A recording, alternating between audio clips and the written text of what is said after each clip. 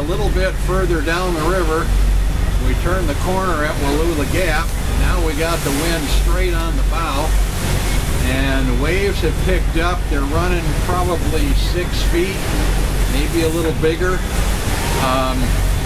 Taking a bit of a bumpy ride here. And we're getting spray all the way up over the top Bimini. So it's a little bit worse than it was, but it's not undoable. My only concern is going through the lock, so we'll see how the waves and the wind are when we get a few miles further upriver.